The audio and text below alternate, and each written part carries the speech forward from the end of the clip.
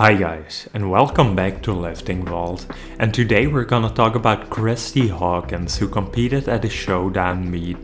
Kristy was already the world record holder in the 75 kilo weight class, but she continues to get better every meet. And for this meet she put up a 2.5 kilo squat PR, and on bench she put up 147.5 kilo.